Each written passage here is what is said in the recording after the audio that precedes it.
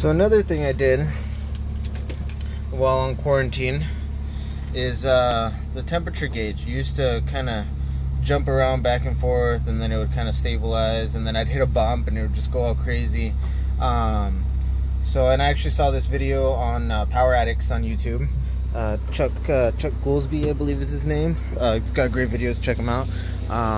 Anyways, so what I did is I didn't test anything. I literally just went straight to the temperature sensor, which is right there, right in the back of the engine. It's tiny little temperature sensor. It cost me like 15 bucks or something, I don't know. But now it rises nicely and it stays steady.